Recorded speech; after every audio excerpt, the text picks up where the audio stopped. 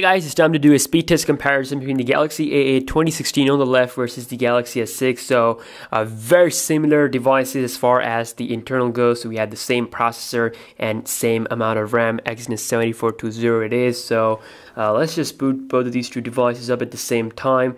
So the big difference between these two phones would be, of course, that the Galaxy S6 has a Quad HD display. The A8 2016 has a 1080p display, 5.7 inch.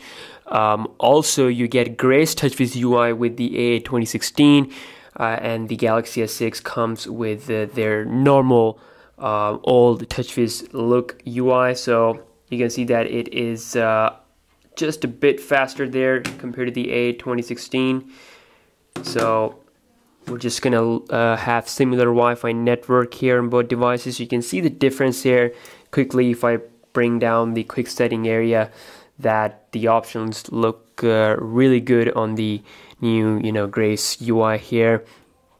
So we are connected to the Wi-Fi network and everything is closed up in the background, nothing is open. I'm gonna go back and first off I'm gonna be launching the phone dialer at the same time.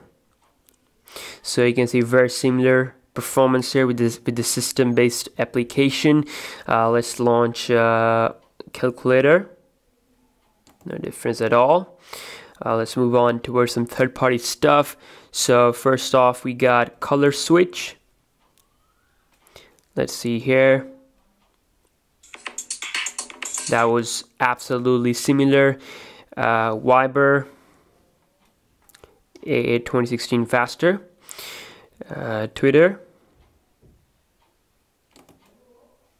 pretty similar stuff. Next we have some games, so let's launch Gunfu here first off. And okay, so Google Play thing popped up. I'm just gonna close this, and instead of this we're gonna be launching Subway Surfer, and let's go. So let's see here, interesting stuff. A8 2016 faster. Let's launch Play Store. Okay. Almost at the same time. Next we got Smash Hit. Galaxy A8 2016 faster. Let's go into the app drawer again and launch Viber. That is pretty equal. What else? We should launch one more application that is going to be Zedge, or not Zedge actually. Let's move on towards Instagram. Let's see here. Okay, Galaxy S6, if I'm not wrong, faster, and also played the video first, so that is good. Okay, let me just go back and cancel that. So let's open the camera at the same time and see which can bring that interface face first here. So wow, very similar. So it seems like the Galaxy S6, even with the Quad HD display, it's on par with the A8 2016. Not much of a difference at all.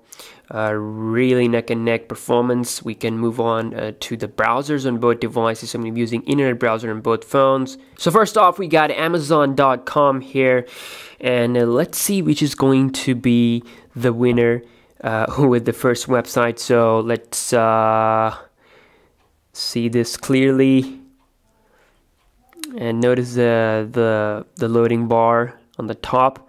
And the Galaxy S6 finished off first, but you can see in browser experience is pretty smooth on both phones. You're not going to be having any lag. This is the best chipset from the 2015 year, and really with the optimized software it's still performing best here. So next we have GSM Arena.com. Let's go. Okay, let's see here who's gonna finish off first.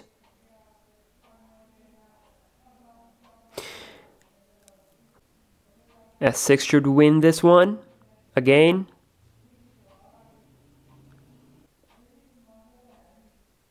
And the Galaxy S6 is done, followed by the A8 2016. So really, I have to say that both phones are doing a great job, but the S6, of course, is a bit ahead when it comes to browsing. Let's quickly get inside the RAM management on both devices. So if you guys remember, the S6 was pretty bad with the RAM management, but Samsung did optimize its software for the Galaxy S6. So now you can expect better RAM management out of this phone.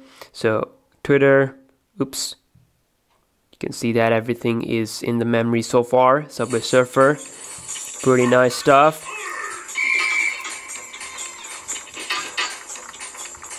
Let's go ahead and launch Play Store. Smash hit. I mean, I'm really impressed overall by the A8 2016. If you guys have watched my previous speed tests, I've done with the iPhone 7 Plus also, Galaxy S7. You can see those videos on the channel. If you're new, then please subscribe. So, okay, where is the browser? So, yeah, top-notch performance. And the best thing here is that the Galaxy S6, of course, is an old phone, so you can buy this phone for about $300, $350 used, you know. Brand new Galaxy S6 still cost about $400, so it's a great device. Even still, it's almost 2017, you know, we are in November, so still one of the best phone from Samsung, and it is still really fast. And yeah, that's our whole speed test video. I'll be doing a review and a camera test between these two phones pretty soon, and for that, please subscribe. And I'll see you guys in the next one. Peace.